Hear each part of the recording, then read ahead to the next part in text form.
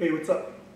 I wanted to test out my new Sennheiser G3, the wireless system here. This is the EW100 pack. It comes with a, this is the transmitter, the wireless transmitter. You would hook a lavalier mic to this and clip it onto the subject. And then of course here's the I'm sorry, this is the receiver, and this is the transmitter. There we go.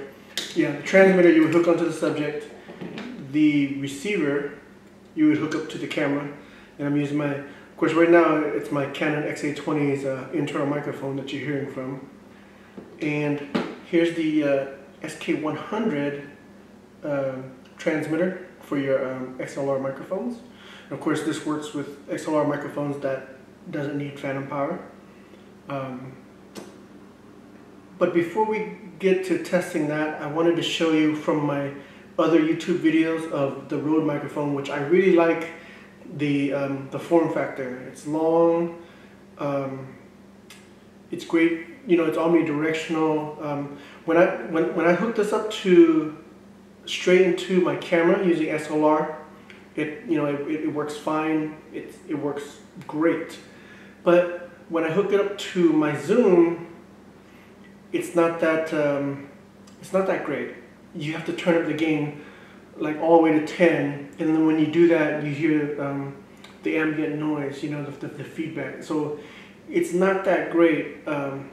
So right after this, we will connect this microphone, this Rode Reporter microphone, to my Zoom 5. Just do a little quick demo for it, and I'll also hook up this $10 microphone to that also, and I'll sync up in post.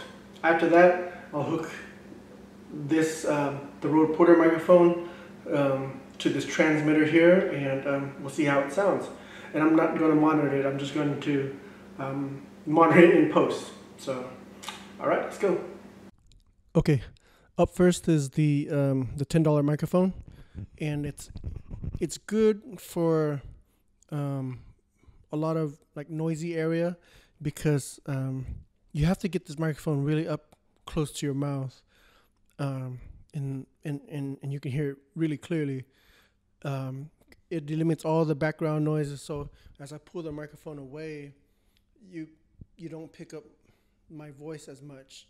So this is really good for noisy environments, and I guess it's good for vocals. I'm definitely not a singer, so I'm not gonna sing or use it that way. But what I use it for is like podcast and so on. Just put it on a little table stand, and it works that way. So now I'm gonna switch over to the Rode Reporter. Oh, real quick, the gain is about 6. I'm not gonna adjust the gain at all or anything like that. So let's switch this over to the Rode Reporter.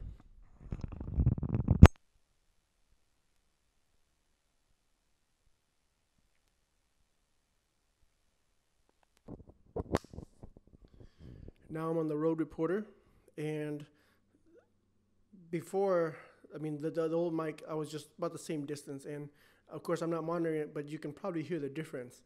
Now in an interview environment, the mic would be about chest high or so, so you want it to be about here, and I'm talking normal as I would, and you don't have to stick the mic. You shouldn't have to stick the mic right up here to your subject, or even to yourself. You shouldn't have to use this mic like this. It's an interview microphone, So as an interview microphone, it should be about chest high. You can move it and point it that way. But again, I'm not monitoring this, and we'll see how it sounds. But if I'm right, you can't hear me as much, as I would like to be heard. But anyways, so now we're going to switch it over to the Sennheiser wireless system, and this will be my first time trying it out ever, so hopefully it turns out right. Okay, so now I'm on my Rode Reporter here, and I'm just using a long aux cable right here. It's just a regular aux cable to hook up to my camera's input. I'm not using the XLR input, and right now the microphone, the Rode Reporter, is about chest height. You can see the the transmitter right here is hooked on, it's securely tightened, and I can see the gain from my LCD screen. It's, you know, it's pretty good. It's peaking sometimes. So this is chest height. I'm talking my normal voice. So let's test this out. So on the receiver here, I'm going to adjust the audio here through, let's see, if we go to AF out, right? And right now it's at 0 dB. So let's switch this to -6. Okay, so right now it's at -6. Road reporter microphone at -6 dB. Now let's switch it again. All right, this is now -12. Road reporter microphone -12, and I can see the gain volume on my LCD screen. It's about half, a little over half sometimes. Let's go the other way. Okay, right now we're at +6 dB, and I can see that, yeah, I'm probably peaking right now, you know, to my gain level here. Let's see what 12 does. Okay, right now I'm at 12. I'm very curious to see how this sounds like. So now I'm going to switch back to 0.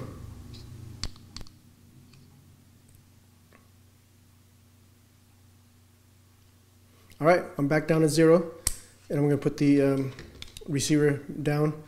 Now, the microphone's about chest height, the road reporter, and if I move it, you know, if I try to point it to my talent and see how that sounds, of course, with this road reporter, you shouldn't have to point at your talent. You should just leave it in between you and just, you know, speak at your normal volume voice. But I am excited about this, and we'll have to see how this goes. I won't test the wireless clip-on receiver. You know, there's lots of videos about that already, so I'm not interested in that. I was more interested in how to get this road reporter to sound good. I was disappointed when I was connected to my Zoom. It, you know, I thought it was a default with my road reporter. I sent it back to Amazon. They sent me another one. I was getting the same results, you know, with my Zoom. Now, when it was connected straight to my camera, it was fine. So I did a little research, and I found that you know, some other people had similar complaints about the reporter onto their Tascam DR40. You know, of course, this is a Zoom H5, but from what I understand, people are talking like it's the preamps. The preamps in these handheld mixer, I guess you want to call it, isn't strong enough. Again, this doesn't need phantom power, so I don't know what the strength of the preamps have to do with anything with the volume of this microphone. So, but it does make sense now. I don't know if it makes sense, but if this road reporter sounds good with this wireless transmitter, the Sennheiser wireless transmitter, I think I'll be happy with this road reporter. I was almost tempted to return this microphone, get a Sennheiser 46. You know, of course, the Sennheiser 46 was $200. This road reporter was $130. But I think if I would have got the Sennheiser 46 and used it with my Zoom, now with the research that I just did, I think I would have gotten the same results with the Zoom. So we'll see how this sounds like. Now, I did have trouble removing this the transmitter. I unscrewed this all the way, and I yanked on it, and I pulled, and I thought I was going to break it, and it was just stuck. It was just stuck. Well, what I found out is, first you have to, you know, somebody on Amazon had a review, and they complained that this was stuck to the microphone. So they couldn't get it out. They called, they emailed support, and, you know, after a week, nothing, you know, support didn't reply back. Well, in the comments, one of the person says, you have to unscrew it, and then you'll find a little silver tab there at the bottom. And then what you do is you're gonna put in like a little metal tool or something small. You have to push it in, and then it releases this. It releases the microphone from the transmitter.